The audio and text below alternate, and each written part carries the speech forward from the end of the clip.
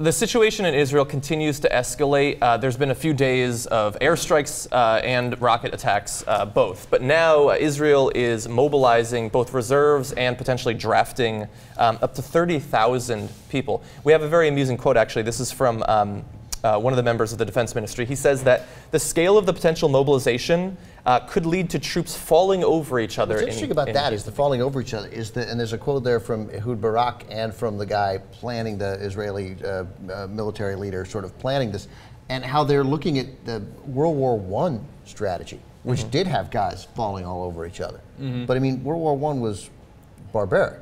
Yeah, and it's crazy. And to talk about not particularly effective in terms of military strategy. No. It's like saying, you know what, we're looking into what Napoleon was doing at Waterloo because I think that this thing's going to really work out.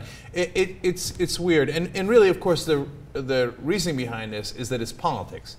It's not really about military effectiveness. So they really need 30,000 reservists on top of the army to go into tiny little Gaza? No, it's them roaring before the elections, January of 2013. By the way, among the units already garrisoned outside Gaza is Israel's paratrooper brigade, whose commander, Colonel Amir Bahram, said last month that in planning tactics he had studied World War I skirmishes in Gaza between British forces and the Ottoman Turks.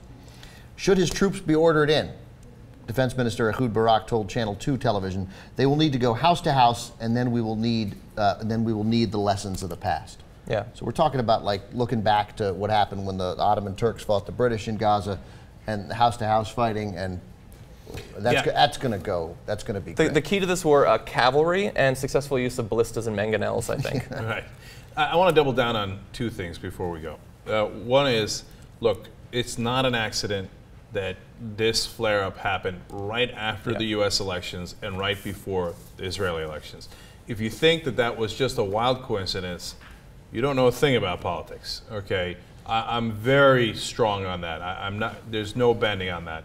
I mean, it's the first kid that gets shot by the Israelis accidentally, whether you believe him or not, happens on November 8th. The next two kids accidentally get shot on November 10th. Our elections were on November 6th.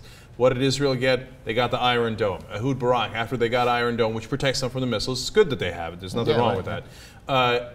Said Obama is one of the greatest presidents we've ever worked with, American presidents. He's the greatest friend to Israel. All right, we're not messing with your elections. But after your elections are over and before ours, we're the right-wing party. We win if there's a war. Yeah. And so let me double down on that second aspect of it. Look, if there's peace in the Middle East, Israel and Palestine are two different states. What's the point of the right-wing party in Israel? What's the point of Likud in that world? Exactly. They're on the outside looking in. What, they're going to be like, let's go back to war? No, nobody's going to vote for that, right? So they have a perpetual motive to instigate conflict and war. The Likud party, the right-wing party in Israel. At some point, Israelis got to get wise to that. But let me that's a conspiracy theory. It's not a bad one. It's an incredibly reasoned one. And obviously, any sort of mobilization for war is some sort of conspiracy. One person doesn't do it. But what's Hamas's role in this? Because, you know, they're so easy to instigate. They're so, I mean, if literally, like, what kind of irresponsible leadership, and you know I agree with you on Israel's role, but what kind of irresponsible leadership lobs frickin' rockets into Israel that you literally know are never effective? Yeah. Maybe you get totally lucky and the rocket literally hits someone, because that's the only way it ever kills anybody. No, and when you know what's going to happen is, let me just see it through really quickly, is that Israel's going to respond and kill accidentally, whatever, some of your kids. Yeah. So you're playing a role in this. You know what their response is going to be. You know there's an election coming. No, they're more than anything else. And look, we've talked about the immorality of firing into civilians a million times. So that's a given, right? Now, but it's so stupid because you're giving them exactly what they want. If I told, my guess is that if I went into Gaza Strip and I said there's, before the Israeli election, so Likud is doing this, etc., that 99 out of 100 people would agree with me, right? They say, oh yeah, you're right, they started this thing because of the elections. Then I would say, okay, so why are you helping them by then lobbing the rockets, which then says Ehud Barak and Netanyahu get to say, I get to unleash hell on these guys. They launch rockets near Tel Aviv. So why are you helping them? And then I think the answer would be, oh shit, You're right, right? Yeah, That's stupid. It's dumb. It's dumb. It's dumb. But you know what? I don't know. I think there's something at play. There's something more complicated than that. It's there. No. I think that I turn into Ben Mankiewicz and I say there's a really simple explanation. They just got hit. You know, they lost their military leader. They lost kids, civilians, etc. They're angry. They're like, whatever we have, launch. Yeah, I think that they feel powerless. Their best weapon right now, as you pointed out, is incredibly ineffective. So ineffective that when we talk about them launching these rockets, we say how many they sent. Not how many people they killed or how many buildings they destroyed, but how many weapons they fired. We don't do that. It's to make people think that they're firing like cruise missiles or something like that. No, they're incredibly ineffective rockets.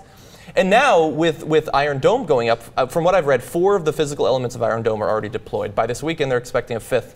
Soon, even their most effective, terribly weak weapon will be useless as well, or even more useless than it is. By the way, Iron Dome 5, the best sequel.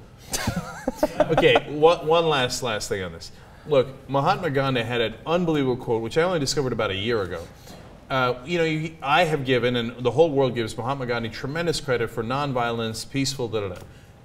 At one point he said, we don't use guns because we don't have guns. Right. Okay, so he used the most effective strategy to get independence, which was not violence. They would have gotten crushed if they had done violence. He did nonviolence. It was smart. So it was deeply moral, but it also had the advantage of being incredibly smart. Just in your theory, the only thing that is your theory is that it suggests that the manipulation is entirely one way.